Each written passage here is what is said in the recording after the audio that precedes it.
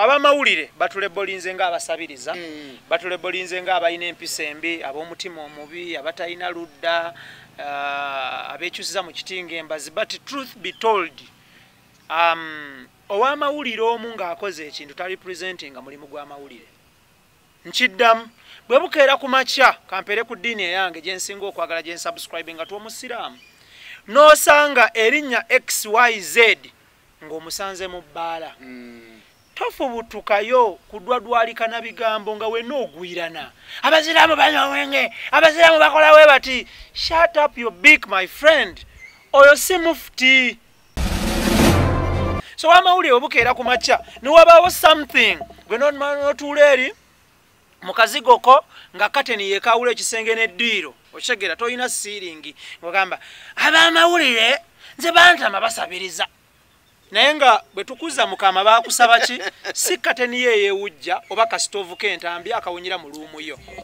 okitegeera kyenkunnyonnyola naye mutunafuyizza nnyo omuntu akeera ku makya ffe tulina abaana abakulu tulina abako so muko abako nze neeyogerako ng'omuntu tulina abako naye abako abaffe ba era eya .com naye omuko owuwo n'alaba ebintu ku social media nti bayoutuber bafere bayoutuber babbi ab'oku youtube basabiriza sente kwegamba n'otuuka okugula kiro eya sukali ogitwalira nazaalawo ng'alaba sente nzibe oba nfere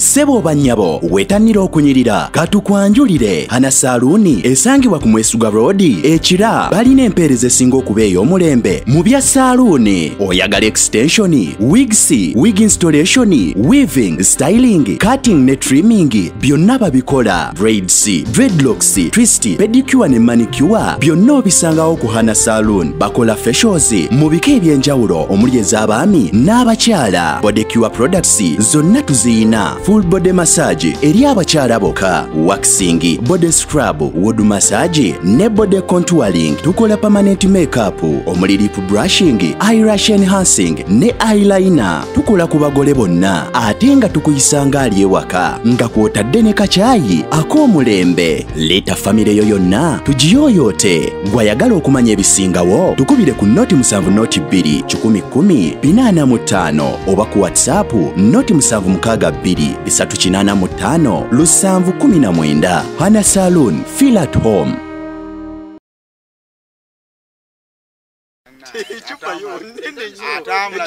Idris abasajja bana kitegera nti nze bosi ataddewo n'ecupa nenga ndi wala nnyo neyo tukolera era ojja tofuna akadda kawanikako ku ngata tutandike tuteeka iPhone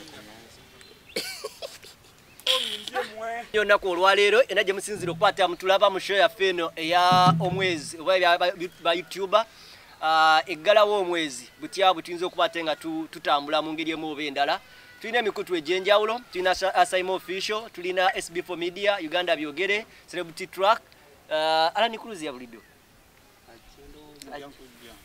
ajja kutusumbuwa oteekayo kamera naye tujja kukwata nga tumwegattako mpolampola nze Kakalamu the answer side eno era nze boss wa sheno abakulu bano share yasembayo Symore nga yagikubiriza yalaga obutali bwesigwa ku side emu nze bampa omukisa okwogera kali katono so ne banganti leero gwe boss kakati tugenda kukozesa omukisa nga nza kuwa n'oyogera teri kusala mu munno mu kigambo nza kuwa n'oyogera n'omulala bwatyo sebo yogera keri abantu mbabuzeeko abalungi abatula ku mikutu egy'enjawulo Uganda byogere side wali SB4 media Symore official extra digest mugoba nsonga side wano ku ludda luno Idris wali mu nsonga ezo wazambula bulungi balamusaako bana Uganda batulaba neje musinga nga mutulaba kimukola kyamaanyi okola nti mwefirize emirimu gyammwe ne mujja mutuwulize bye tuwogera ng'omwezi guweddeko oba ng'omwezi nga gutandika oba wereze babitambudde mu ggwanga lyaffe Uganda nze Devosh Matovu olwa celebrity track olunaku olwaleero era mbabuuzizzaako abakulu tata njogere Nando zamula lwacho mu 7 mwino muleka najoga. Kale kizamu amanyi buli mwenfuna omukisa okubeera ku channel etali yange. Nina ekirowoozo nti abantu bali ku channel yange be appreciating byenkola. Kakati bwe ngenda ba ku SB4 nga ali mitwala 20 mutima gungamba nti kuliko abantu ng'emitwalo 10. Egitantegeera oba ontegeera so kati buli wembera ku mukisa okwogera ku channel ya Extra Digest wenjogera ku Uganda byogere njogera ku Celebrity Track nenjogera ku SB4 Media ngulaba ngo omukisa okwongera okulaga ensi Symore kyakola kikyali so nkwebaza yonna gy'osinzira gy'ondabira nze Symore Symore official gyenva mwebale kubanga gyemuli kale nange okubajjukizaako nti nze Kakalaamu era nze boss wa sheno tugenda tambula wakimaze nati no kibajjukizaamu waguza omupiira bagula bibatya nalamuzako ngatte eno ne Dubai bajinsera njagala nnyo jambala ku mukolo gwa Mina jali ayagala okwambala bakugamba mmeka ali nani zino zibazikubaddagala bagiraba ngati Kakalaamu eno bagiraba awo kati nesigawo abantu aba awo nesigawo Idrisi yewolokose extra ne SB4 mugoba nsonga yokka yesola genga to Lawrence olazenga to asayima mfisho tajja Uganda byogere tajja ne celebrity track awaye sebo mba mujiraga yange mujikweke kweke nayenga mwe mutulete abantu okweyongera mu mulimu guno atodene wali bagirabe bulungi okiriza okukola bwoti amma maleka none twebaza mukama manyi yenze linda kosibu nze boss madenga tutakana akantu kenga kali gattako twebaza mukama ensonga lwaki amawuli gadde gatuusa okumanyirwa ennyo abantu gye bakoma okukola naye ng'enkyukakyuka mu bulamu teralikako nze ntera nnyo comments bagamba mama ataakulaba nga otandika kubanga nali nkola ki nali ntandika so kino kirungi nnyo kigenda tujja na kulikomendinga abaana baffe bajje mu mulimu gw'amaki gw'amawulire ndi munaku eyo kodi eyo kodi naye yo boto mwagirabye wamma kwanirizaako nyobuuza ku bantu abaziriko mbalamusizaamu amanya nze muzzukulu wa Kabajja omugeye Sekunya tuli ku Uganda byogere ku Symore official Celebrity Track tuli ku Extra Digest mugoba nsonga wamu ne ku Cruise Exclusive ate era nanze nkola ku SB4 Media tweyanza nnyo buwagizi bwe mutuwa omwerekereza ka data ne mutulaba byetubaweereza kituzaamu amaanyi okulanga betukola mbi appreciatinga obula betubasobezza mutusonyiwe kuba tuli baana bamwe kati akageri keni nti nze boss wa sheno lwaleero tugenda tambula bwe tuti nti njagala tutandikire ku Devosh side eri omeze nno n'ekirevu alhamdulillah tandikira ku musajja oyo akutandikira SB4 ya tugenda soka tutambuliye ku kyebayita monthly review yaffe nga ba YouTuber omwezi guno tukoze tutya according kugwe nze omwezi guno twakagutandika tugamba guli oguwedde gwe tubaako omwezi oguwedde tugumpisiza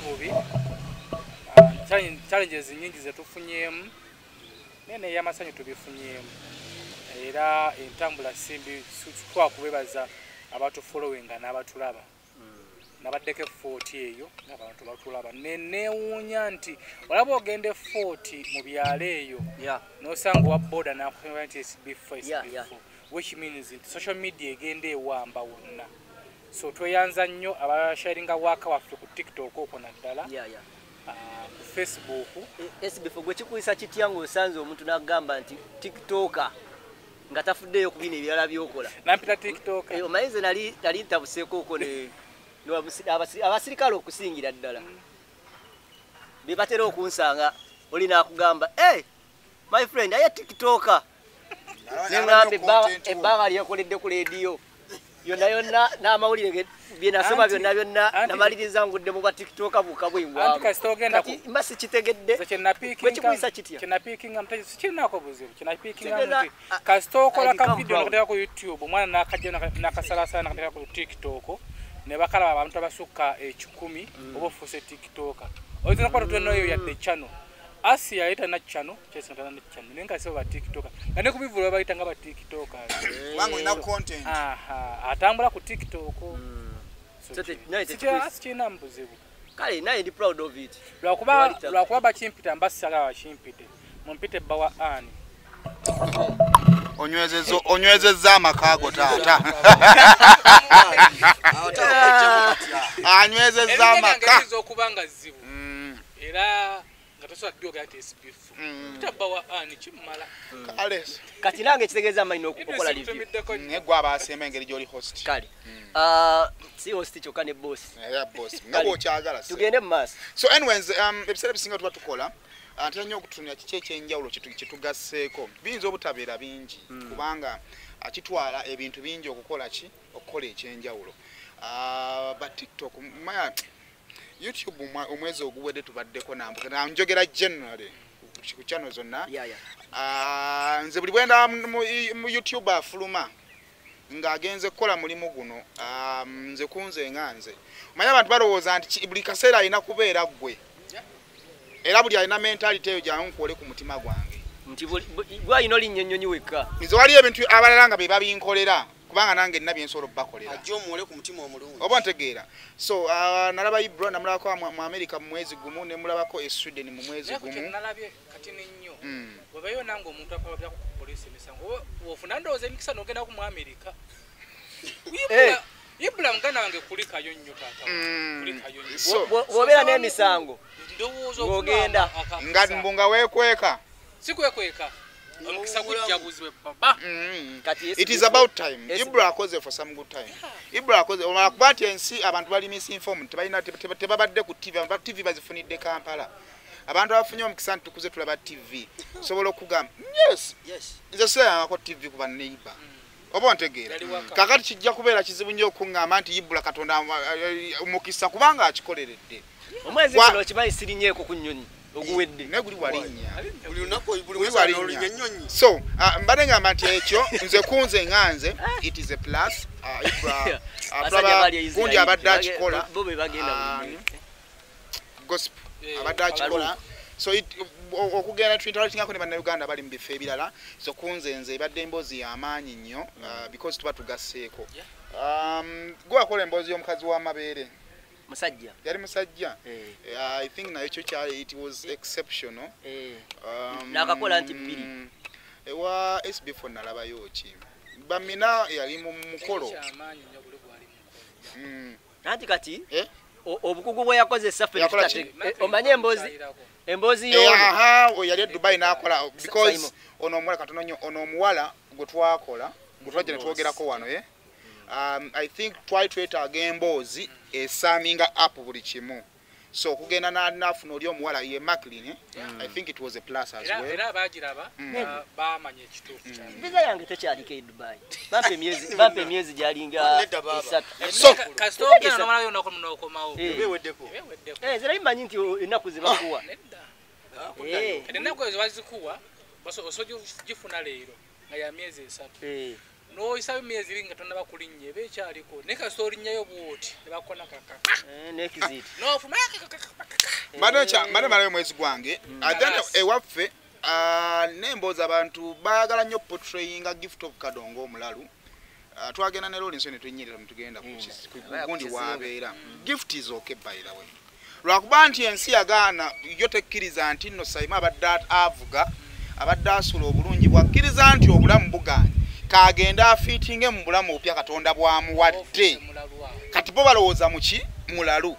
But nze gift gwe namalako naye essaawa ennamba. Gift is okay. Naye lwakuba yakkiriza obulamu ensi betasobola kukkiriza nti bwalimu.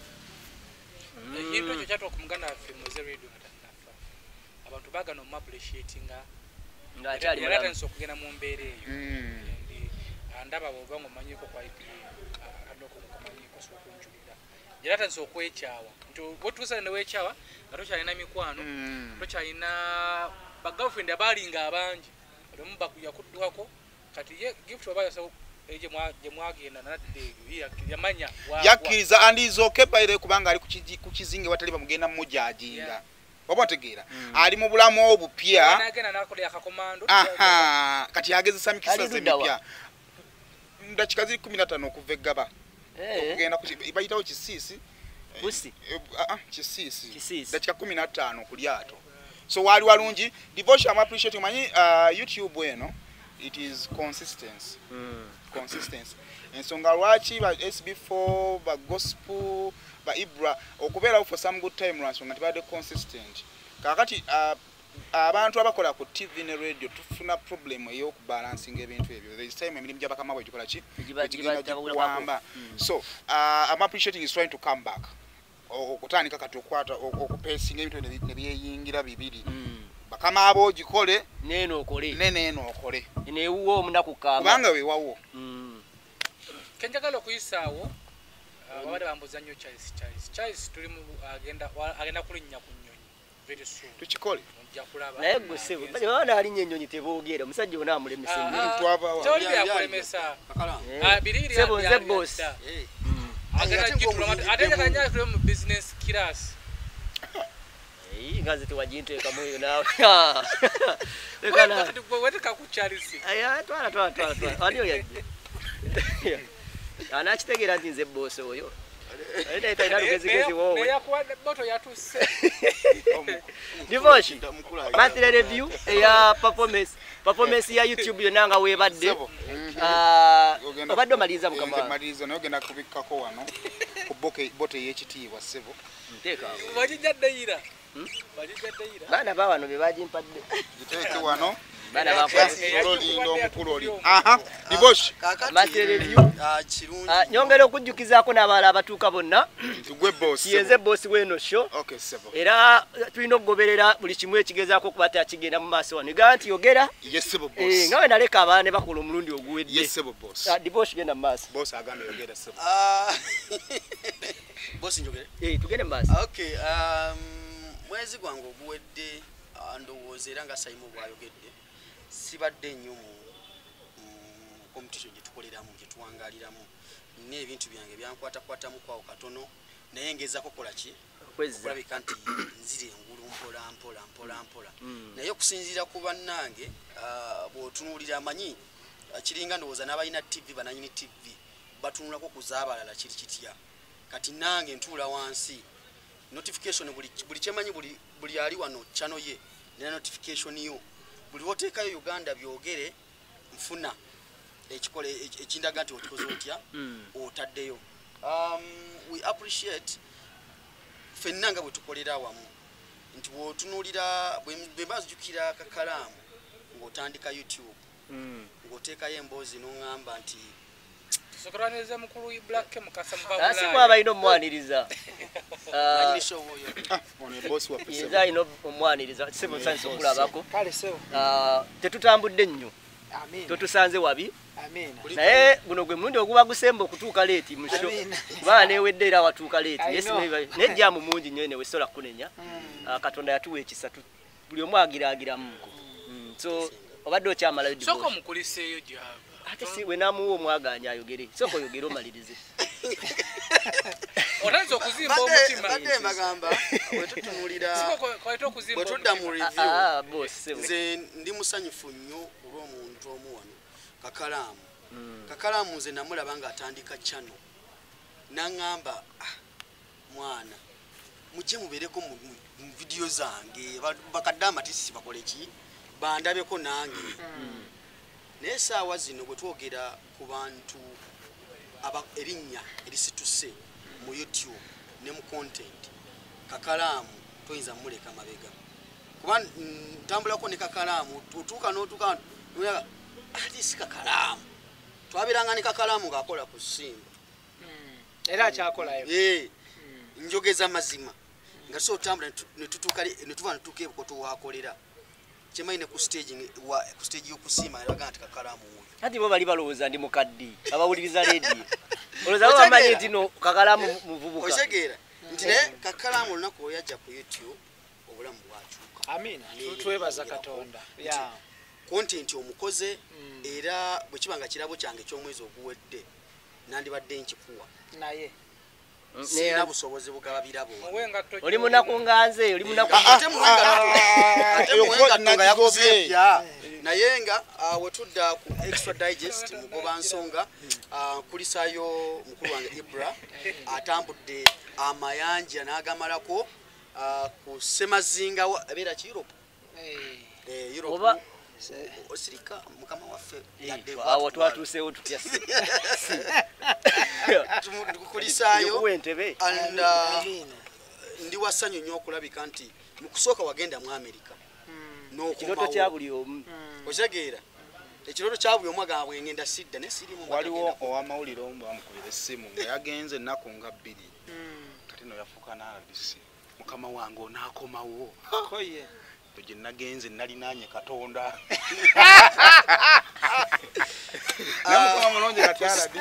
stories zikwata ku bannayuganda abali ebweru wano tukozeewo nnyo naye kati wano tufuluma netuliraana abantu bana batulaba enamba ennyingi tudde mu mazima etulaba bali bweru wa Uganda bwekiri balina data n'omudde ne bakola ki ne batulaba wano abannayuganda mujja kunyiiga naye nga amazima gali nti wano weereza omuntu linki n'agamba mpa data naye bannayuganda baliri bakola ki kirungi nnyo nti katandisa okufulumako ne tubasanga gyakola ki so opportunity mukisa gwaffe si kweragamu si kweraga nti omulimu guno twongedde okukola ki ogugaziya naye kusobola okuba okweraga kw'abaalemwa ekisinziro mu bwakiraba n'ogenda mu Amerika first time n'okomawo nodda kati waliwo video gye wakola ng'oli mu Amerika kakusaleko ekirimi katono n'abantu bennyini ababeereye ebweru naye bakugamba nti mwe muyina enkizo y'amaanyi nnyo ab'amawulire okufuluma kati oba ne bali bakimanyi nti ffe enkizo y'amaanyi lwaki ate twebika blanketi nga tugirina enkizo tambula wamama wange waliwo video gye wakola ng'akatuuka by'omulundi guno ogwokubiri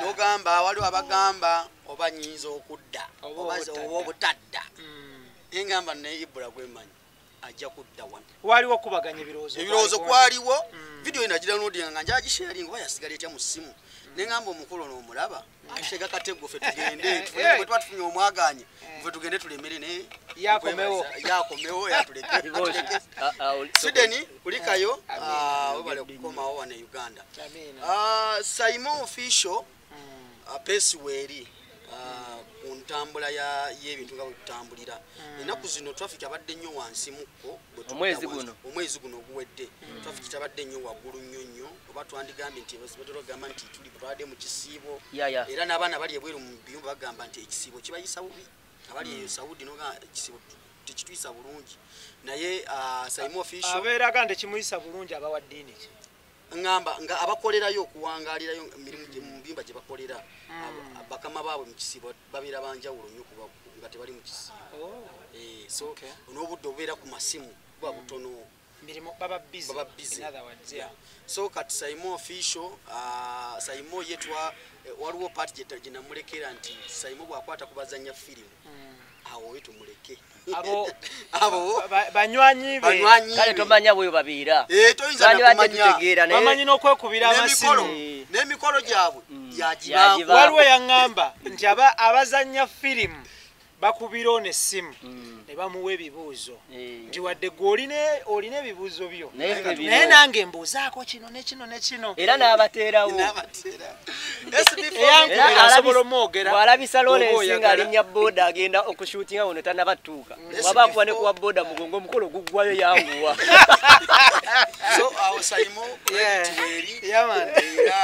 on that note katono nnyo njagala okwebaza Fifi the Queen omanyi industry ya movie egenda ekula so era nsaba n'abalala bonna twongere okuteekayo ku mutimbagano kubanga tubadde twetoloolera nnyo mu aromatic awo lwa nsonga nti at the end of the day yes twandiyagadde okuwa omukisa abantu abalala naye nesente bwe nteekamu amafuta ga mitwalo 5 nesifune wadde nebyolukumi byolukumi ze 135 nani yazigama ataso kubalirira ekintu nyatulitira ebizibu basajja ate zezo ati Symore nga mutadde SB4 media naye pesa eri waggulu tuggusa ensonga bwe bazikwata to the world aziguka ate mu kukyusa obulamu bw'abantu alimo ng'ovuddeko n'olokoso wabaddiikuula gwe babeeramu nga bw'otera okwogera nti emirimu agikoze era n'ebirabibwako bikola ki naye omukolo gwa Mina engeri gye yagubalamu obwomu SB4 ku lunaku lw'omukolo gwa Mina omwana Aviator twali tumusubira omwana emmotoka bagitwalira mu kikopo baleme kulaba ku UBA ronga efuluma ekibuga yafulumira mu kikapu kati baba yingira mu bende bwe bali ne bagijja mu kikapu singa kisoboka bani badde basoosanga ebitundu tundu olaba ko mutama musoseyo obesi bipo enamba bagijjako omukolo ogwasanga tegwali ko kusonda no gwasanga wali ogenze 40 nali 40 nina so gye ndiko kukola eya katongolo no etakwatagana anonya tata tata ne twamuzula nga ali 40 naye twali tugenzeeyo omwana ng'ali mu kujja omuwala ayo katongole asisikane taata we naye esimu yavaako omulundi gumu teyaddamu kunkubira era namukubira naye ng'essimu tazikwata coincidentally nga ne bano bagenda kukola mukolo nali mu gurupu olina omukisa SB4 olina omukisa SB4 yali Dubai wemuwulira ekyapa yebuuza omukolo tegwaliko kusonda omukolo gwo saaguliimu nnyo wabula nze kyemmanyi nze kamuddemu bw'oba tewawaayo saawaayo nono nga teyawaayo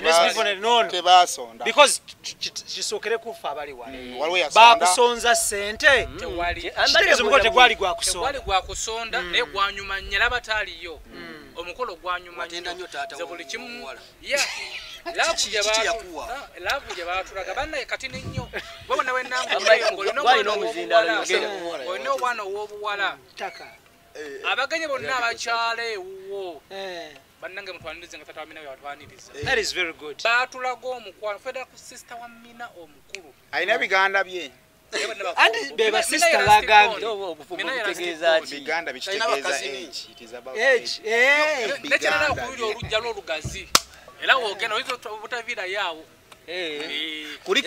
gwenga gwe yaliyo nali mufumbo kulikayo 40 twavaayo nadde ngamba with example by the way twanyumirwa nnyo era tusa kukwebaza family y'abamu njagala by the way nga sinatuusa kwogera kati ninyo ku nsonga ya Aviator ne Mina nze sibamanyi physically but mbalaba ku social media njagala bebaza okukola omukolo ne muleka baddiikula bangi nga bonna tebamanyi kiddako nalaba abantu nga bavuma Aviator nga bavuma ne Mina before Mina nga tannabakola mukolo yagenda mu kyalo ateeketeeke ne bamuvuma yasindisa omukazi mu kyalo biki kati nzaawe natandika obbategeerera naye nkwebaza nti enkuba gye wakubyemu omukolo ogwo mu butuufu wajula okuba omulambo kanjogere ade tanabatuusa so nkwebaza enkuba gye wakubyemu omukolo nti olwaleero luno ne TV mainstream TVs zisobola okulaba nti basobola okulaga omukolo nga guli well detailed minus the main TVs era timu gye nakola nayo kalisoko malayo njebaze era ne mumpisaamu nnyo eggaayo olugayo ne erimu sirimanyi eggaayo erimu bweriti because sinjula ne pululo olumu tebikola mu bigambo so nkwebaza SB4 webale nnyo Aviator ne Mina nze mbagaliza obufumbo bulungi babeerawa Aviator we Dubai ate Mina sawa neno agenda ku Dubai omuwala ade talibeeranga Dubai omukyala abeera muno n'agenda yoko nakala ekirungi kyenayiga ku Mina oba n'Aviator towanga nnyo kyasi bantu bakutegeere kuba bajja kulemesa ebyokukola bawe ebibuuzo naye omukyala ono abeerawa tufula nange mnebuuza babeerawa kayina tonulira ddiikula avuma Aviator mwoli mwavu owasiza kozi tamumanyi kati kyekyayagala aveyo tibanange nze nkola kuno mulimu babitusabye nnyo ebyo naye towanga mukikomera nga Aviator omumanyi nedda mwakola bwenna n'Aviator anti byebyo Ibrak omuntu nawe banga tukugabe gyakulira ebikolwa bye bikulaga kuba kati essaawa zino engeri gye bavumamu Aviator natebereza musinga bavuma kikiruma ng'olopye tone munaloopa buli kimu mmwe naye nga tumaliriza abantu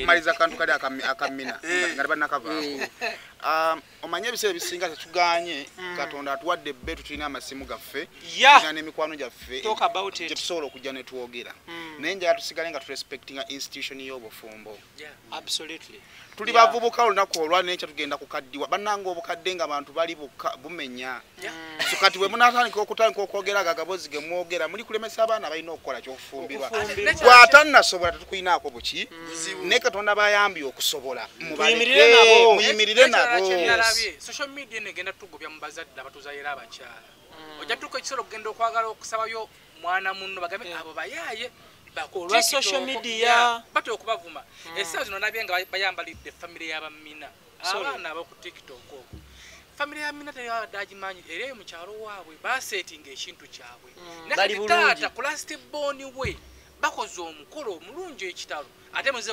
bavuma nga bali bonna abasoose tebabaddeko moyo katemba kati temanyi taata asobola kutuulawo neyejjusa n'agamba naye omwana wange afumbira mu bayaye olwa social media kubanga alaba ebivuma agamba munnange nno banne bamuvuma era taata nkusaba yonna gy'oli tusonyiwe omuwalawo ne mutabani we wazaala fenga ffe twawaddeyo okwetondera kulwa bavuka aba social media olwa social media tusonyiwe tata bamuyisiza tuli nene mubana mbera mwagana nesaba Aviator muganda wange Mina wonna wali ocho kitagasa ko yambula pala usigala mu box omuzinira afune sanyu muwe sanyu yeah like mulenzo kubibi yakitandikidde mbadde otyate kinnaguka papa misa kyayimba oluyi ne mbadde jala kuwayibula kati nnyo papa misa ki yayimba oyima ndesa nikasaza nti omukyala yenna kiba kyetagisa oba kumukola cartoon wefuule cartoon Aviator wefuule cartoon fugo kayanga mwana mwolo mukolere ebisanyusa genda ko mukinabiro veyo osize bintu ofukako muze tandikuruka muze ofule zolo byomugamba byokola oba wayiyiza bipya no kireba kiti nze kumbaga yange yaliwo mukolo gwe nakola kuchara gwaliwo naye tebatuvuma nnyo kuva nga bavumye bana omukyala omwana omuwala aba n'omutima munafu nnyo Mina Aviator Mina sokola ganti agumye nenga kimunyiga ku mutima kati gwe omusajja tekiniki bwino wefuule katyuni wefuule zolo kola byonna biri fane omwana oyo omubeerewo like ng'omugumya mulage nti biri tebikuliya tebirina balya ate naawe Mina Aviator mugumye bakuvumye nnyo mukuvuma nnyo omuntu akuvuma ekintu nga mazirawo emyaka 5 situkulabangako nakyo kuvuma nga bulijjo okitegeera kati mwena mwina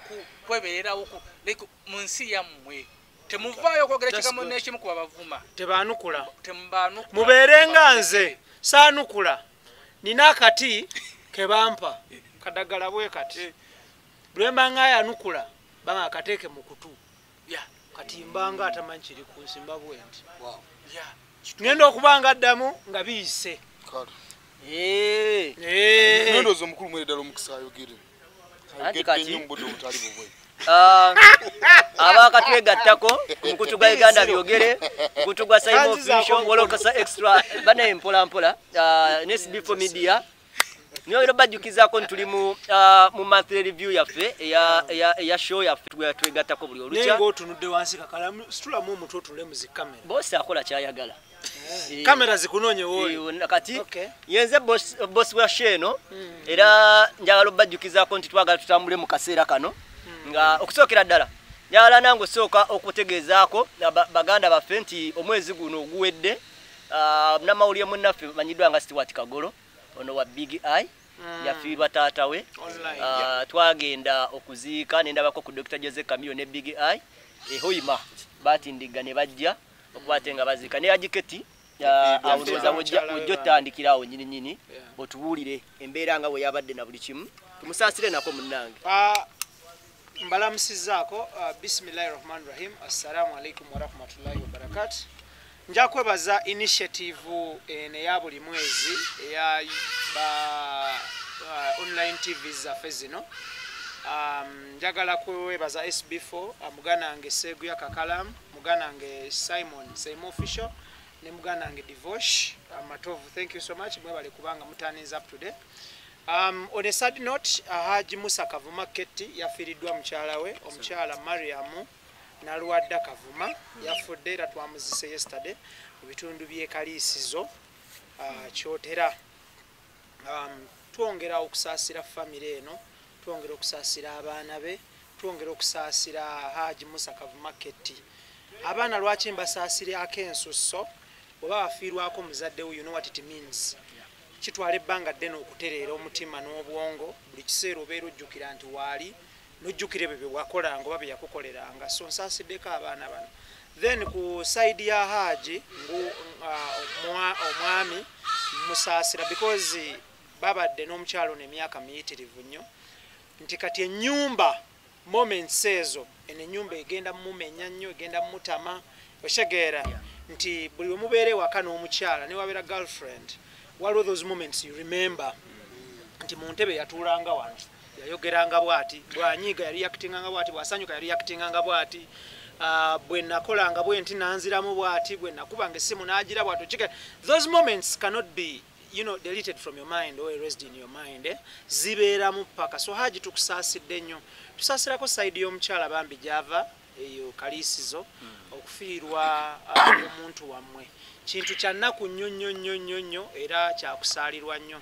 Tusaba omwoyo gw'omugenzi Allah agulamuze ekisa, amugaziize kaburi, amuwe ekitangaala eky'olubeerera, because mu butuufu lwe lugendo ffenna gye tulaga. It is just time nti oli abaakusooseeyo naye nga ffenna gye tulaga.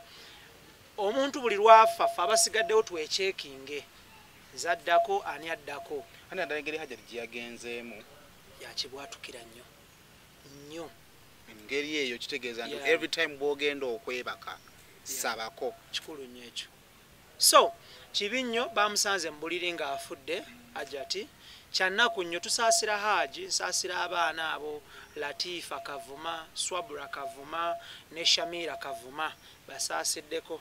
Haji Yasini Rubowa nga ye taata wa Keti yamenyese nnyo, ya breakinze down nnyo. Haji naawe nkusaasidde nnyo bambi ne baganda ba Keti bonna. Eyo nga tuvuddeyo mu mbeera yemu eyo nsaasira family ya Stuart Kagolo is my friend bambi. Akola online y'omu ku baatusooka by the way.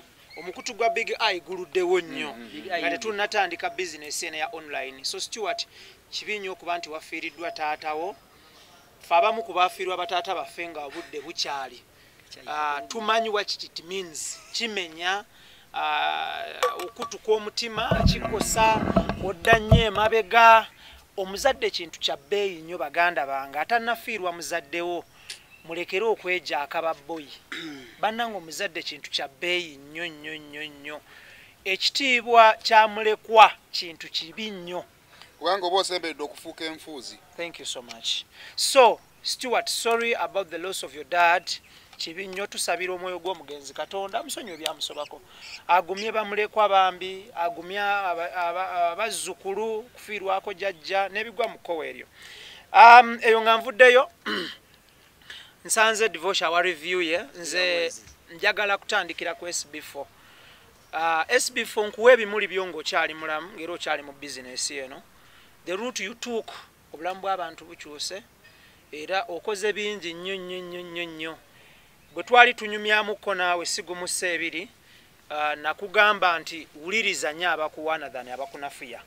Because SB4 bamuliisa ssente buli project gyakwatako. Otegeera, but ekisinga obukulu okoze bingi okukyusa obulamu bw'abantu. Then bwenzira ku Kakalaamu, njagala kwebaza Kakalaamu. Yes sir. Okoze, otegeera. Obeera n'ebikusomoza like any other person, but Katonda abikuvuunusa. Thank you so much. My brother Simon, oba Symore, nja kwebaza Symore okubalansinga TV ne YouTube. Okola daily show on TV ne YouTube. It is very hard. Nze yali akibaddeko kusita ku macha. I know what it means. It is very hard. Nti the character Simon uses on TV is very different from YouTube. Ekyo olina okukyebaliza Katonda nnyo nti kizibu nnyo omuntu characters ezo zijjagolinga nobeera successful. Oshegeera. So nkwebaza nti nze nkulaba ku TV nenkulaba ne ku YouTube, but they are totally different characters. Totally different. Era ekintu ekyo nsaba Katonda akutambulizaawo abantu osobola okubanga because of feeding audiences biri audience ya YouTube ne ya TV mainstream njawulo nnyo oshegeera so webale nnyo webalire ddala okudda ku Devosh nkwebaza Devosh okubanga otambuza ekintu Devosh alina ekintu kye yatandika ekipya ekya Facebook nti agifeedinga kati off YouTube bemate munaba realizing you can follow him on Facebook nakusanze ewa Misa Kisemakula Papa Sport nenkugamba ekintu ekyo there is a way you're doing it. It is very good because waliwo that audience ya Facebook waliwo ya YouTube ne ya mainstream TV so njagala kwebaza okola ekintu ekyo webale nnyo webalire ddala byebye byange for starters. Omukadde wange oli omukyala gwe mwasanga mu bagita new anti Hampshire. Yes. Yeah. Bamita Mchala Sirimba. Yeah. Bakadde ababiri gundi Yeah. namulabanga omukadde oyo omukadde oyo yagamba ebigambo bye nziramu omukwotinga nti asaba Katonda nga tannafa asobole okusinkana Kakalaamu. The statement was so amazing.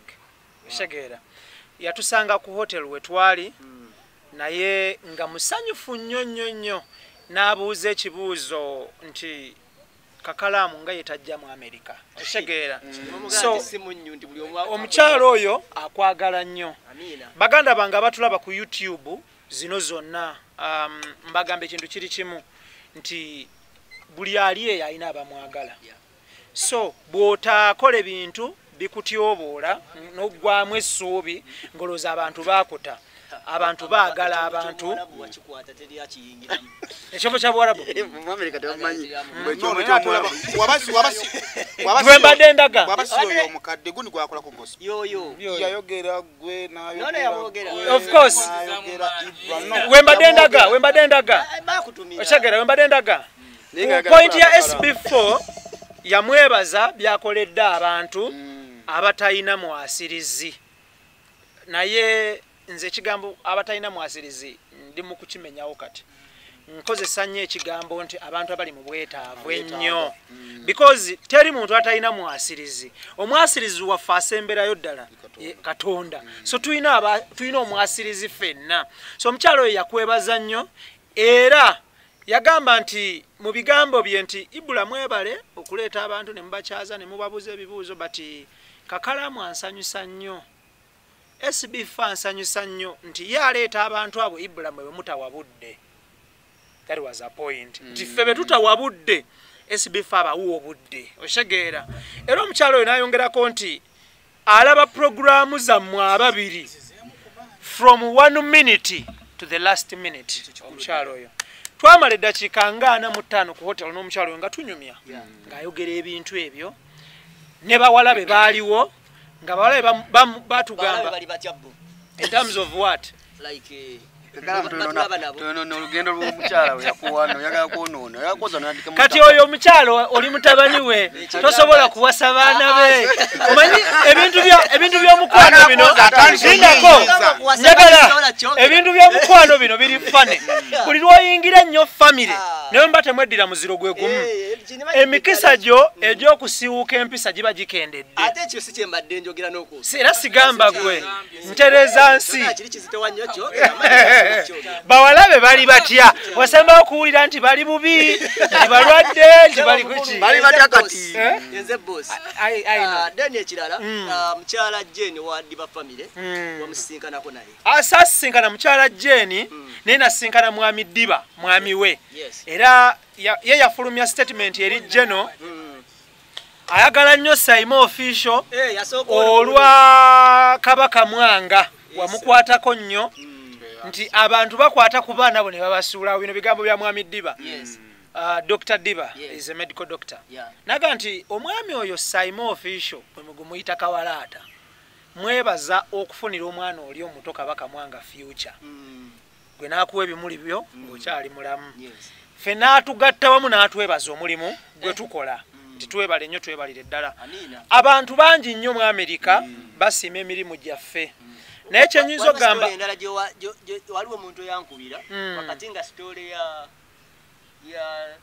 ya bujibu pastor bujibu eri kupi olina omuntu omu gwe wasisinkana nga wali osobola breakinga story n'ogireka omuntu oyo wamukolako ku interview alina akakwate ku family eyo well kati naye tewagikola kati direction endala njagala kunyonyola abantu ekintu ekyo bwekiti bwe kibeera kati fe abakyali e Uganda twewala nnyo okukolera ensobi mu diaspora because tukyadde e Uganda nze ngenda kuwa ekyokulabirako waliwo omuntu gw'otuukako ng'asobola okwogera ebintu nga bikola amawulire ng'era alina facts naye si buli mazima nti bagoogera sayimu okozesa nnyo ekigambo ekyo so nze nteeka nnyo ku minzaani ebiseera ebisinga nsanze abantu mu diaspora nga balina bye boogera bingi nnyo naye nga bw'okizza e Kampala osobola okufuna views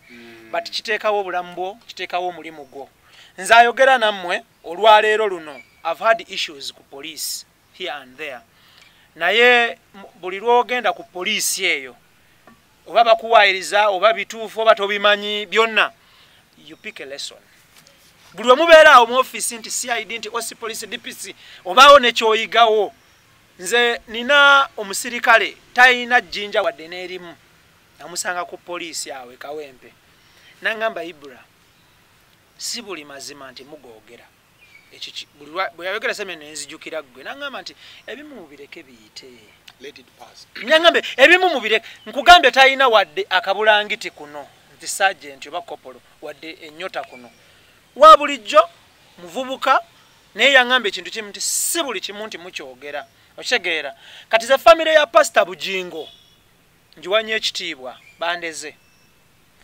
family ya Mama Fina njiwanye ekitiibwa bandeze family y'omusumba Grace Lubega Apostle Grace Lubega bandeze kati ze muntu tasobola kukeera ku macha nayogera kino ne wabanga afulumya statement ku Ketty nga ntuufu ng'alina ne facts nga zitirika mu bisigo enjuki ku mukutu owange tebiyita because ak'obuntu okyegera ekintu ekyo kakalaamu obuntu tukubiddwa nnyo ng'abamawulire nti tetuli bantu era bw'oba owulira bw'oba onyumya n'omuntu osobola okuba nga onyumya n'omuntu for example Mama Fina we bamutugobyeko nnyo Mama Fina weesonyiwa abamawulire tebalina baabwe Pastor Bujingo weesonyiwa abamawulire tebalina baabwe gundi weesonyiwe obitegera ebintu ebyo naye abantu bano bamanyi nti abamawulire tebalina bantu baabwe kati fe abamawulire we tulina okuba naako obuntu nze ngenda kuwa ekyokulabirako Symore mukwano gwa Diana Nabatanzi ne Florence Nampijja bingi ebyogeddwa ku baana abo ab'obuwala these are beautiful girls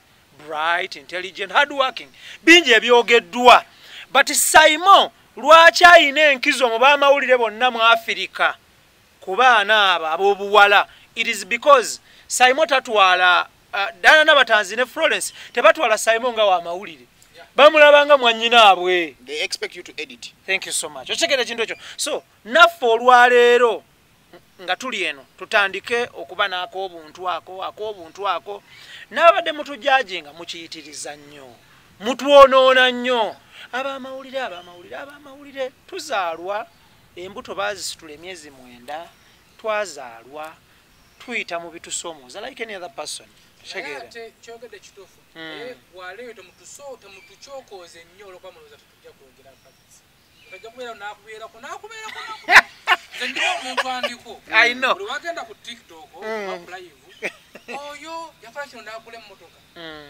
bannange nangako obuntu olumu tukenefeka onyiga like any other person ate n'ekirala mani example nze n'ekirowoozo kyange Fox Odoyinze ndowooza is planted mweno ensonga y'ebisiyaga I have a belief in is planted bamunyenyera wasobola okukiviiramu oba ne bamusasula ye n'akivaamu are representing the minority tulina problem essaawa zino nti majority weeba erina kyekkiririzaamu avaayo okulaga side eri endala migo gyofa aba alidde ekifaananyi ky'omuntu ajjudde nawa abantu example ennyangu nagiweera ku mukyala ekifaananyi ky'omukyala tekiri ku mabeere gano mu maaso wokka bwe bagamba nti omukyala oluvaayo omulabe olina omulaba mu maaso wadde we wasinga okukunyumira nekkiriza tukukyusize n'akabino okole ki otunuleko oba ntegeera oyo ye muntu yenna akoze eki kati buli muntu Ibra singa ayawukanako ku balala n'agamba kangendeko ne ku side eringi bawe aba yalidde.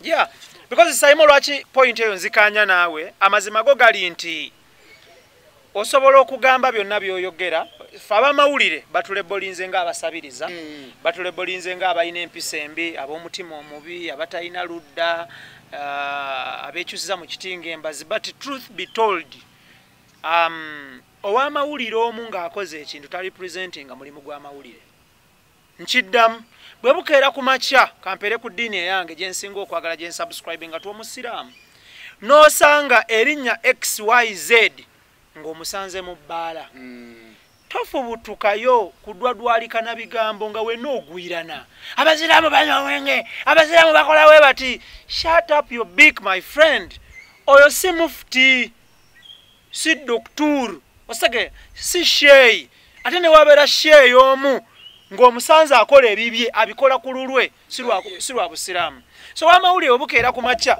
ne wabaawo something gwe notuula eri mukazigoko nga kateni yekawula ekisenge n'eddiiro okitegeera toyina siiringi ng'ogamba ab'amawulire nze bantama basabiriza naye nga bwe tukuza mukama baakusaba ki si kateni yeeyewujja oba kasitoovu k'entambi akawunyira mu luumu yo okitegeera kyenkunnyonnyola naye mutunafuyizza nnyo omuntu akeera ku makya ffe tulina abaana abakulu tulina abako so muko abako nze neeyogerako ng'omuntu tulina abako naye abako abaffe ba era eya .com naye omuko owuwo n'alaba ebintu ku social media nti bayoutuber bafere bayoutuber babbi ab'oku youtube basabiriza essente kwegamba n'otuuka okugula kiro eya sukali ogitwalira nazaalawo ng'alaba essente enzibe oba nfere.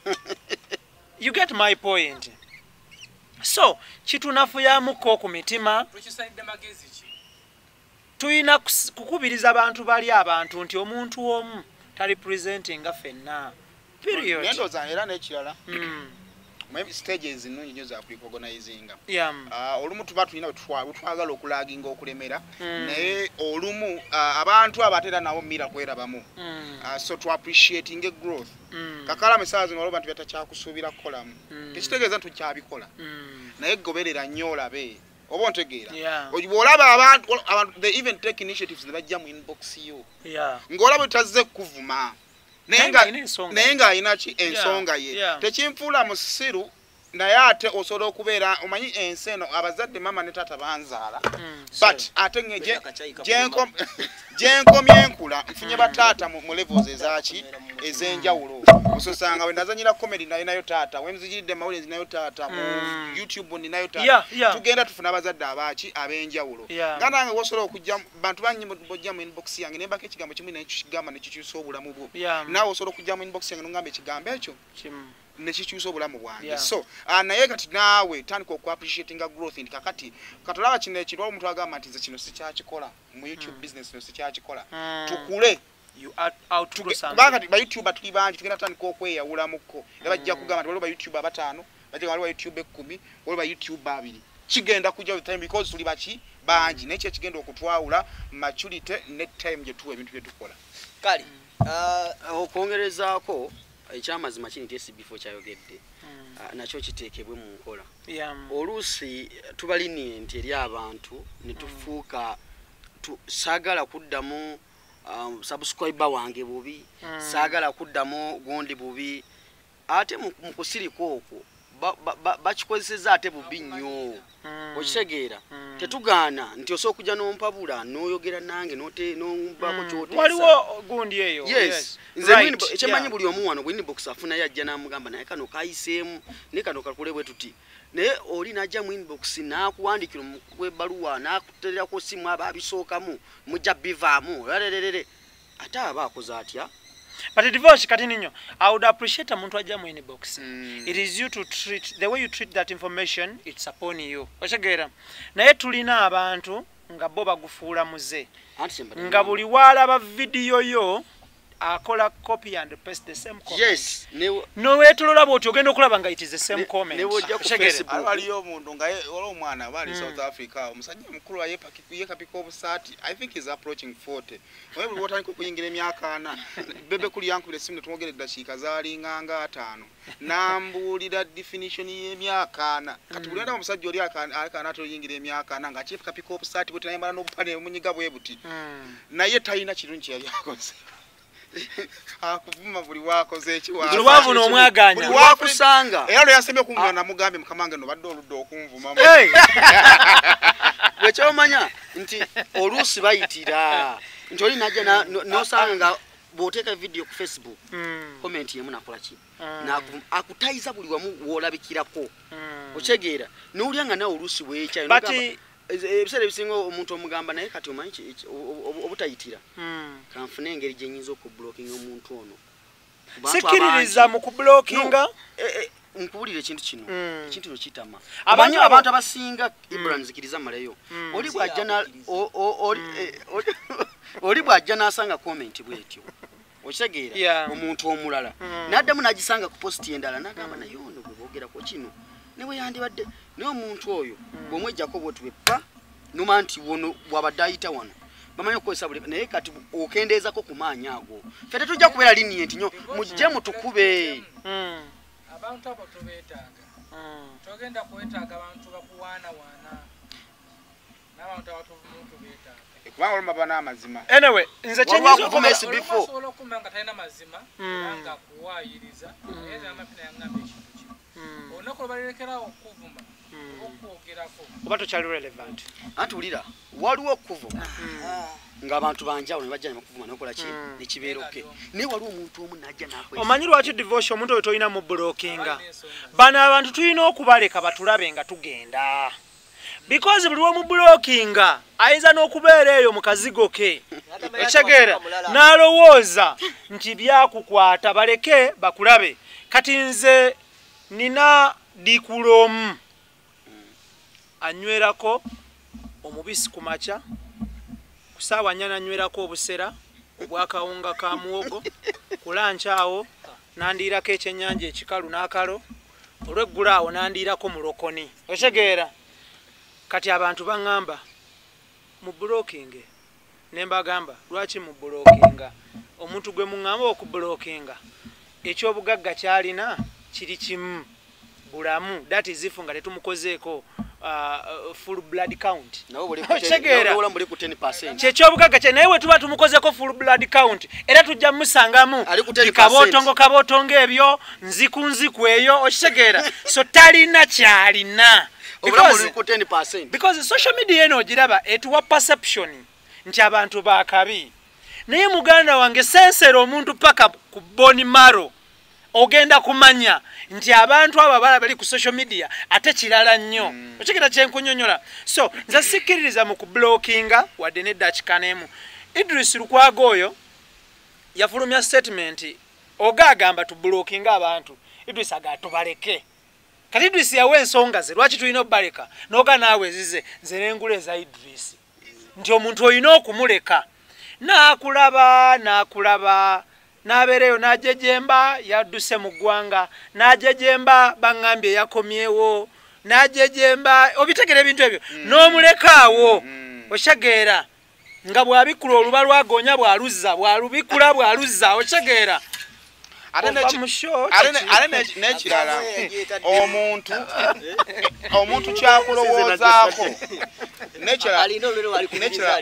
omuntu kyakulowoozaako bakirabiraku ekyo kyakwogeddeko omuntu asobola okujja omulundi ogusooka n'ayogera ekino kirabikanga ki ng'ekituufu wallahi biloli mutuufu kati singa omublocking nga tasobola ku accessinga gundiyo kumanya bigenda mu maaso ayinza obutaddamu kwogera n'asembayo ng'ensi yamulaba ng'omutuufu kyovolaba mu nsi kati mwe abatulaba tobayinganga nnyo omuntu ng'omugezi ng'akamulaba omulundi gumu mwongereyo omulundi ogwokubiri mwongereyo ogwokusatu tebatera kusukka gwakumeka Mbale lindako. Nsabona akantu kakadde mugumu lindako.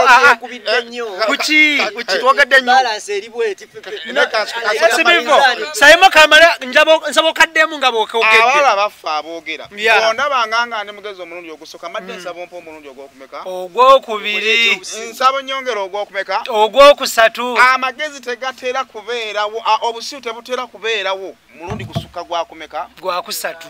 Kati buli muntu w'omuwuliriza ogusoka n'omuteeka tuli mwana mugezi ayinza okuba lwalunaku lwe lulungi n'essaawa eno erina olunaku lwebala nga ntuufu oba kitegeera kati omuntu gy'okoma okubeerawo ng'akulaba tayimu tukanagamba ne bane bulijjo kisibu nawe omuseeko mungalo abale batugoberera owulira nga gundi avuma gundi ono avuma sooka weebuze lwaki avuma kikulu nnyo ekyo nga lonnabuukira ajja kweyambula Enkuba erabika yagala tukola kigundi wano. Nga omanyi gane. Nera tubawaddeyo essaawa. Tuyinza obuta tugenda wumba. Tuyira gye tudda leero. Tujja kuwuliziganya. Buli omu alina ewe gy'abeera. Oba ayagala gaba tiipu. Waliwo enteekateeka. Afirika kola ki? Naye tipu zikuza tukokuza kale katusiibule nenga ensonga zibadde zikyali mpitirivu enkuba tuyinza obutasuka wano naku olwaleero next time oba next episode tulaba tukomyewa Katonda asiimye inshallah tusaba kuddiza obwa bosi teweyagadde kimala ebanyongereyo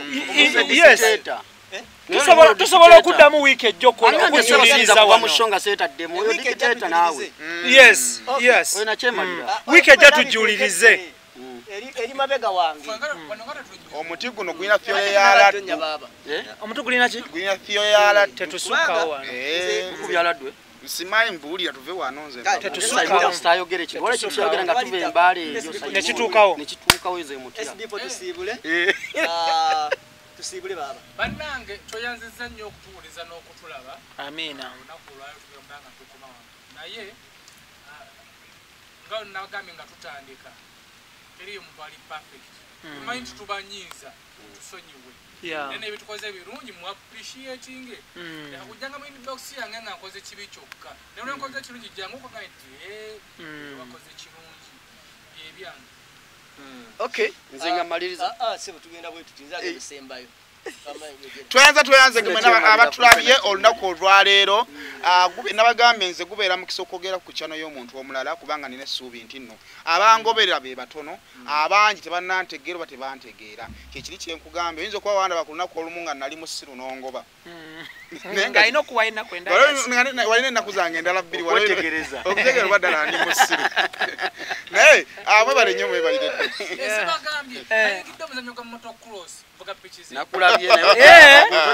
Well, that is very good. No, mwana akubye oluseke mu ggwanga muno bannaye. Teri agenda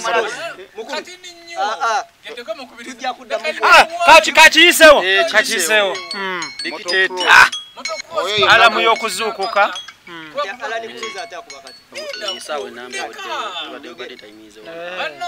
Devosh zinda kumalo kwisao kana nango inokubera attentive tosiwade sawa nanti zezibade timings so ayingida mzengo motocross mvuga pitches za mpaka ani sponsor sinafuna sponsor sago wena aliyengo so okuteka muse wetaaga bino wamange SB4 wetaaga pichi wetaaga n'amafuta wetaaga n'ebyo ebigoyegoye twajigura yo weri Dubai iri mukujja ya milioni meka banyigerumu neda sebo banyigerumu olaba bino banyigira bitabakwatako banyigere ya milioni meka ayambibwako mchala wa mafina that is very good I know pichi 450 Honda kambuge matoge mpaka sisi 450 kwa mwasabile mikisajo kasi kumenye kasi ye side business yo tulina byakola tweyanza side business yo kulire tinzi business yo bukadde by the way njagala tereza mu kakalamu pichi z'empaka ne motoka z'empaka oteeka munnyo okusinga kyojjamu ngambe ndi SB4 so si side business business ya balina se kale ali bubi nnyo toli bubi nnyo naye amafina mujjako ekikoli mobo omukisa na mujjako mukisa siri bubi Nange kaninde kye namujjako. Tujja kutwalayo mpulampula. Gwajo kuntwala.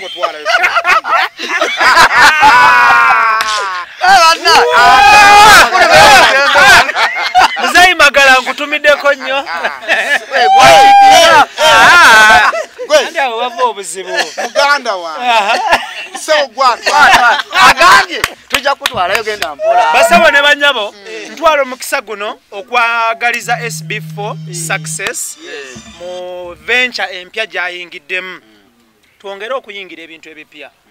Fitina no butagaliza by the genderera buli muntu wa fitina ennyo aba successful a short while ne success ne gwawo. So nja kwebaza SB4 ekintu ekyo kirungi nnyo era nkwagaliza birungi nebaza mama fino kuteeka mu ssente okufuna pichi eyo.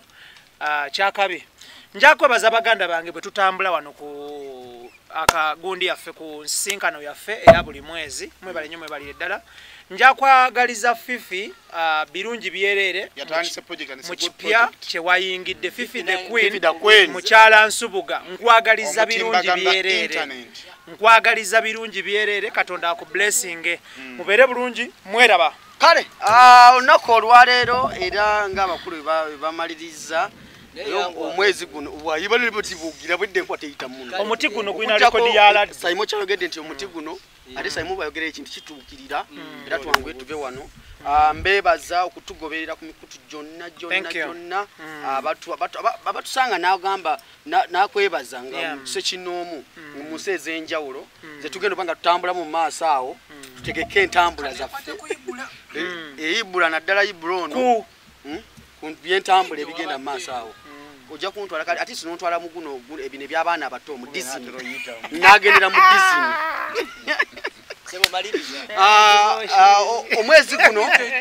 Omwezi guno nga gutandika naguze engatta empya era njagala mu kineebalize ekyo nkwatako mu ngalo ne Kakalaamu yaguze engatta empya ababa nga tompya Idris engato gikutte era bwoba ogikutte ekijja kuba Timbaland bagenda kunyiga baddiikuula okwatwogedde ku ki naye twebaza ne basponsors baffe bwenna bateekamu akasimbi mwenna kyemukola kyamaanyi nnyo okubira ku Symore Official, Uganda Byogere, SB4 Media, Extra Digest, Mugoba Nsonga, bonna. Twebaza mbere bulungi Symore nyine ekigambo kyayogedde lado tetusanga. Asebo nzayino maliza boss. Mwe bali byo dala tugobera mu episode ya fero naku olwaleero. Nganze nja kumaliriza ngamba omwezi guno gwe tumazeeko bonna benyiziza omwezi ogwo saba kisonyiwe muri amen n'abanyiziza namwe nja kubagamba nti mbasonyiye katutandike mu guno omwezi omupya gwe tutandise tulabe kye tusobola okuba tutandika nakyo saba Katonda ateremu obwangu amen. Kakalaamu bwe tunakoma mu episode eddako tujja kwogera ku nsonga y'abantu tukolagana ne mu mulimu guno ba content creator aba betujjako interviews etukola nabo mbadde nakyensaba kyembadde nsaba tusobola okuddamu sheno omwezi guno tugugatta ne tuguddamu ne Friday ejja because abantu balina errands endaze balina okudduka okukola okitegeera. So nsaba Friday ejja inshallah Allah tusobozese tukomewo. Amen. Kale kula kutwa nesi yange Uganda atakumira mpira abankumira. Thank you so much.